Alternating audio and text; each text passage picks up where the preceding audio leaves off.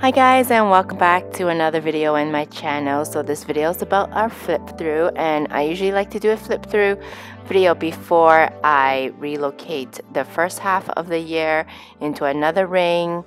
And relocating means just transfer it out, because as you can tell here, it's super thick and it's making my planner crazy thick. The bottom half here, as you can see, is from January till the end of June, and then the rest is the rest of the year. So I definitely need to take them out. Okay, so let's start here. This is your January overview. I decided to use that page as a memory keeper, but you know, when you're so full of ideas at the beginning of the year, you know, New Year resolutions, stuff like that, and honestly, this is the only one I've done throughout the year.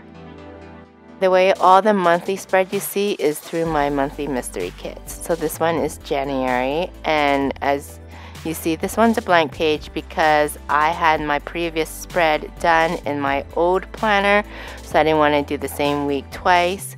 So we started off on the 2nd. So this is the 2nd, and this week is actually my little one's birthday. He just turned 2 on the 5th. So I just made a little memory card of his birthday party. And heading on to the next week, this is, I don't really remember the name of the shop that I purchased this from off of my head, but I just love the monotone of it. And here was where we got the really sad news of my grandnephew. He passed away. He was just only a year and a half, 15 months. So I decided to make a little memory card of him. And it was a pretty hard week for all of us in our family. And moving forward, and the shop I got this one from is Paper Honey on Etsy. And I just love that green color in anything, so I decided to purchase that because of the color. And this is our month of February spread. And this one here is one of our mystery kit B, I think, in our March mystery kit, no, February mystery kit. And here, this is my husband's birthday week, so I decided to just use the Mambi sticker book and go crazy. That's when I start deciding to do scattered planning, like just randomly placing stickers everywhere, and then start writing in what's done or due that week. So I've been trying that out for the last few weeks, starting from my husband's birthday. So this week was a short week because the week following, as you can see in the pink weekend, the 25th, 26th, we were leaving to Florida for my little girl birthday week. We decided to go to Walt Disney World to celebrate her 4th birthday. So that's why this week here is all Disney themed and pink, because pink is her favorite color. And it's the same thing, scattered planning. I rarely do scatter planning, so that's why I just, throughout that whole month, I was just like every week trying to practice to do it. Here, this is one of our weekly kits in our mystery kits. This was our March mystery weekly kit A, I believe. And same with this one, this was one of our March weekly kits.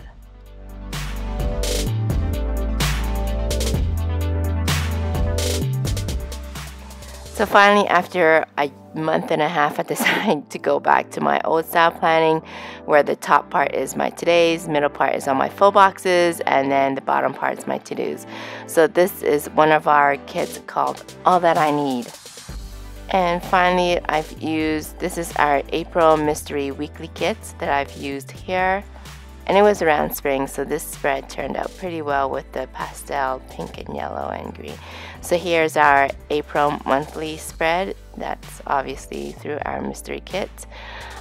This one was a no kit. This one was actually a scrapbook page that I decided to use, and just use scrapbook paper for this spread. And as you can see, it's scattered planning too. The week following after is Easter, so I decided to use our Easter mystery kit, April mystery kit with the bunny theme, because I thought it's a bit fitting for Easter, obviously, so I decided to do that. This is our bloom kit that is available in our Etsy shop, and it's the deluxe version here. Deluxe meaning that you could do a no white space spread with all the stickers that we provide you with. Literally everything is covered, but you could also do it with the regular style too. All you just don't get is the decorative and the sidebar. So here, this is actually one of our printables that you could purchase through our website and download, click, print, and cut, and you could use it instantly. And here is our May monthly view. I felt that with May going into May that, you know, the pastel should be done and it's time to get into the bright colors. So that was our May mystery weekly kit. Here was this is another printable. It's our Mother's Day printable. And for this week, I decided to do no kit. However, I got all these die cuts, I think from Michael's.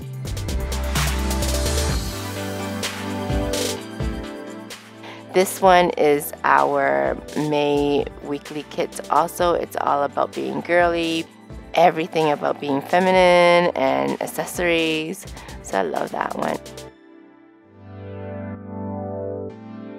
And so here is our June monthly view, and as you can see, it's starting to get busy when summer comes because my monthly view gets busier, fuller and fuller. So this is one of our mystery weekly kits that we used here. The theme or the inspiration here was Midsummer Night's Dream with the fairies. This is a no kit spread also. I think I bought the washi was on sale, so I decided to try the washi stickers. And I had this scrapbook pad too, so I just made a spread out of this. So here is just a regular spread using the Mambi sticker book. And for this week, I decided to use my June mystery kits also, the kit B. And lastly, it's Canada's Day weekend celebration. I didn't want to do a red and white, so I used the color from the Canada 150 birthday official logo because it's just so diverse with colors, and that's what Canada is about, diversity. And lastly, our July monthly kit. So there you go, that's our flip through from January to end of June. Thank you guys for watching, and I'll catch you in my next video. Happy planning, bye!